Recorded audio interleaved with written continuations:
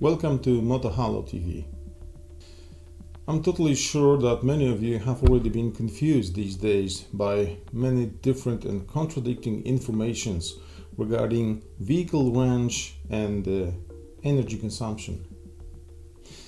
Today I will show you a very simple and logic way how to relate the energy and the range. First, we need to start from the vehicle resistance diagram, like this one. It basically represents the force that is required to be applied to the vehicle to achieve certain speed. As you can see on the diagram, to achieve 50 kilometers an hour, we need to apply a force of 450 newtons. But before we move on, a few words how this diagram was created seems to be necessary. This kind of diagrams are built for every single individual vehicle, a vehicle type if you like. To explain you better what is that force that we need to apply to the vehicle, we can imagine a vehicle being towed by the other vehicle on the very long rope. A long rope because we need to avoid any wind turbulence influencing the vehicle that is on the other end of the rope. So the vehicle on the rope has turned off the engine and the transmission is in neutral position. So while it's being pulled at the different speeds, we need to measure the force that is in this rope. To imagine that, we can, for instance, place in between a dynamometer, which is a device that measures the force. Basically, it is a spring with an arrow that shows, for instance, newtons. So this is, of course, in theory, this is not the way to create an exact diagram. So when we pull the vehicle at the speed of 50 kilometers an hour in this rope, we see the force of 450 newtons. So measuring that theoretical force in this rope at every given speed, for instance, starting from 5 kilometers an hour and then 10, 15, 20, 25 until let's just say 150 kilometers an hour, we can note that force, and this is the force that we see on the diagram. This is how we can imagine this diagram is being created. But once again, this kind of diagrams are made for every single type of the vehicle.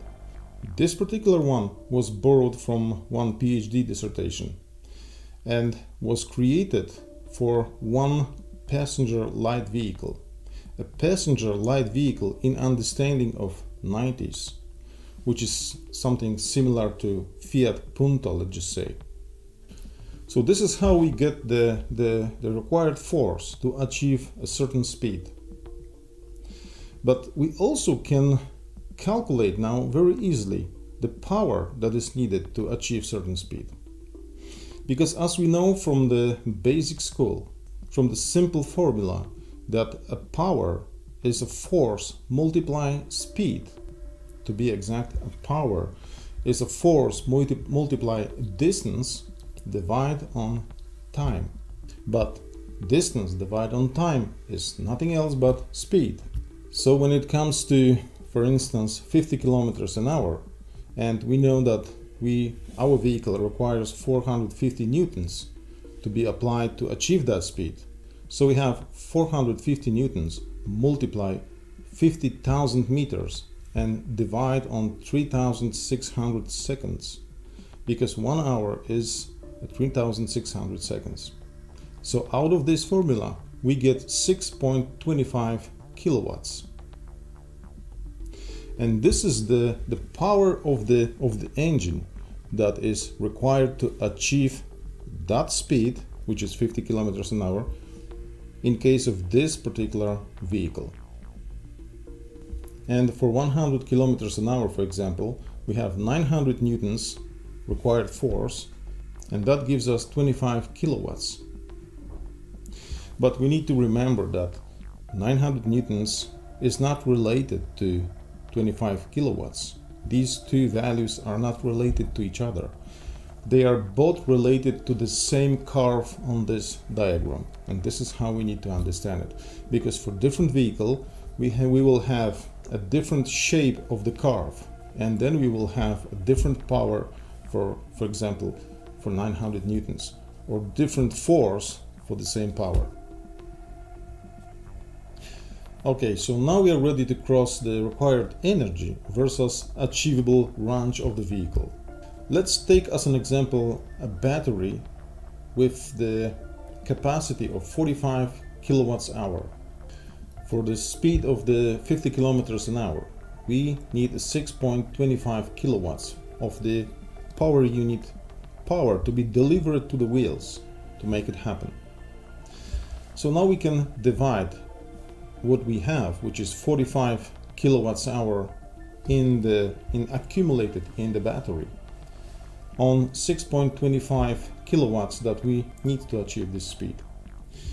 It gives us 7.2 of what? 7.2 of hours. This battery in theory is able to deliver 6.25 kilowatts for the 7.2 hours. Now we need to understand what means the 45 kilowatts hour. This in theory means that this particular battery can deliver 45 kilowatts for 1 hour, or 1 kilowatt for 45 hours. And this is an assumption made in favor of the battery, because as we know, the battery cannot deliver a full power to the very end until it's totally empty. And of course we also know that we cannot discharge the battery 100% of the capacity that it has, because it is very bad for the battery.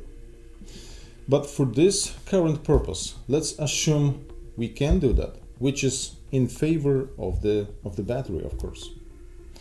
So this is why we can divide available 45 kilowatts hour on 6.25 kilowatts that we need to achieve 50 kilometers an hour,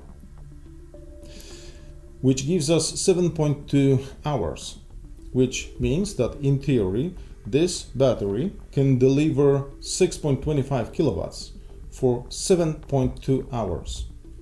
And with this speed, 50 kilometers an hour, being continued for 7.2 hours, we will make a distance of 360 kilometers. We need to keep in mind that this is for the constant speed, without deceleration, without acceleration, and of course without climbing up the hill or going down the hill. So we can make 360 kilometers with the speed of 50 kilometers an hour with that battery, having available 45 kilowatts hour of energy on board. So how would it look like for the speed of 100 kilometers an hour? To achieve this speed, as we know, we require 900 newtons to be applied to the vehicle. 900 newtons for this particular given curve of the movement resistance is 25 kilowatts. So now the same way we divide available on board 45 kilowatts hour of energy on 25 kilowatts that is required to create a speed of the 100 kilometers an hour. That gives us 1.8 hour. When we travel with the speed of 100 kilometers an hour for the time of 1.8 hours, we make 180 kilometers. It is very simple to calculate. And this is the distance we can make with this speed, with this amount of the energy available on board. After 180 kilometers, the energy of the 45 kilowatts hour available on board is fully utilized. This way of calculating is of course correct for any kind of vehicle, powered by combustion engine, powered by electrical engine, powered by hydrogen engine. Now, before we move on, I need to remind you that this diagram was made for a very light passenger vehicle, which means that it is not really relevant for the heavy electric vehicles. because a heavier vehicle and a bigger vehicle would have a different diagram, less favorable than the one that I took for my calculations. So the distances that I just showed you would be shorter in this case. But keeping this in mind, we reach the point when a simple question can be asked.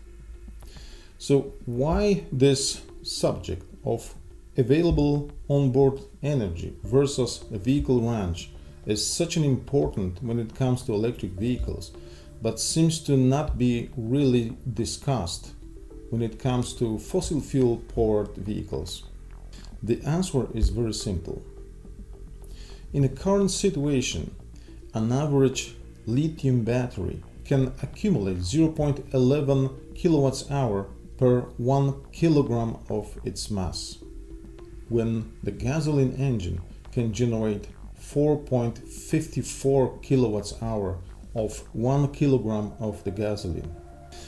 I need to highlight here that I don't take the energy accumulated in the gasoline, but in reality being created by the gasoline engine, which we know that the gasoline engine has an efficiency about less than 30%. So we have 1 kilogram of gasoline that can be converted by the gasoline engine into the 4.54 kilowatts hour of energy.